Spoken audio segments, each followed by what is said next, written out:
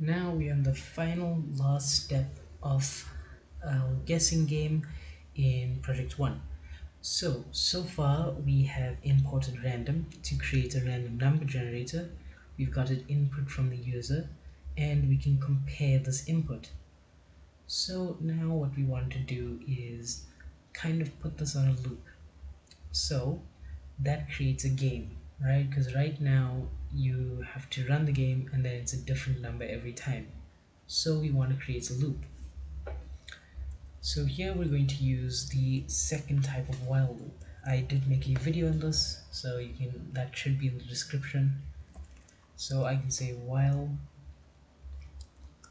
and then say right, so we do need a variable, so we can say continue looping, and we're just going to set this to a boolean value of true. So boolean is either true or false, so we're going to set it to a boolean value of true, and then we're going to say while continue looping is equal to true, then we can do whatever is in this while loop. So just remember that 1 equals to is define and 2 equals to is to read. I went over this in the loops video in detail as well.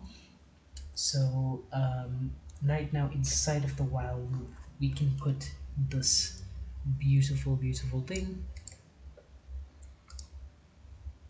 Let's just cut that. So if we decided to use this as is, there would be a couple problems with it. First of all, we got to make sure that this is aligned, but that's that. So first of all, this would be a couple of problems. This will continue forever. There's nothing saying to stop the loop. So we're going to add a stop right now. So you can say if user input is equal to random number, you can say that you win, and then we can define continue looping as false, and that just shows that, oh, the game's over, the loop's done. Now we're going to say before we do any of that, we're going to get the user input again. So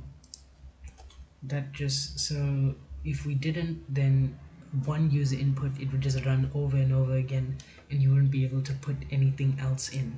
So now if we go over it step by step, while continue looping is true, which just means while the game is still on, check for user input is the first step. So what is the user input, what is the user's guess, and then we can say if that guess is equal to the random number, we can print you win. If the guess is equal to if the guess is higher than the random number, we can say print lower and continue the loop. If the user gets too low, we can say guess higher and continue the loop, restarting it until you get exactly this. And just to show you that this all works, let's comment all of this code out and even this code so that I don't know what the random number is.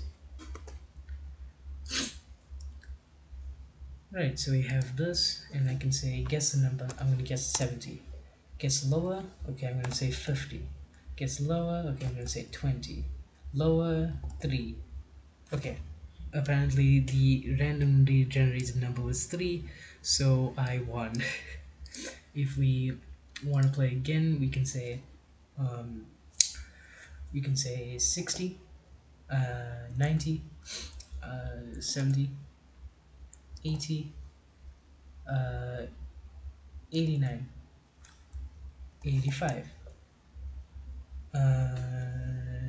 87, 86. There we go. So you can see that this is an actual game you can try and play. And then at the end, just to spice things up, say that you want to add a counter to see how many times you have tried to guess. I'm going to let you do that in the next video. I will show you how to add that, but I want you to try to do it by yourself, since this is something that all of the stuff has been covered. So if you do have any questions, remember, Google's your best friend, and if you can't find it on Google, there are videos scattered around the channel just showing each part of how to do individual things. So that should be step 4.